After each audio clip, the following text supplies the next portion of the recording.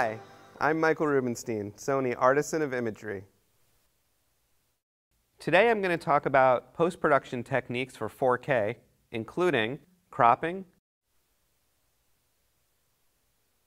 I've got a shot here that I shot from pretty far away, right? I want to crop this shot so that it looks like I was shooting it with maybe a 300mm lens instead of the 85 that I had on the camera. When you shoot HD for HD or you shoot 4K for 4K delivery, you can't really crop very much. You could maybe crop 5 or 10% before you start to lose image quality.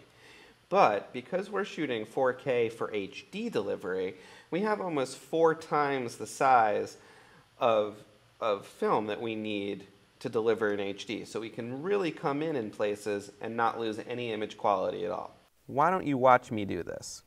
I've got my shot, and you can see that it's pretty far away, but I'm going to click on the crop button, and I'm going to go to crop, and then I am going to select the edge, hit the shift, and I'm going to come all the way into there, and then I'm going to move it to follow the rule of thirds, which all of you should know.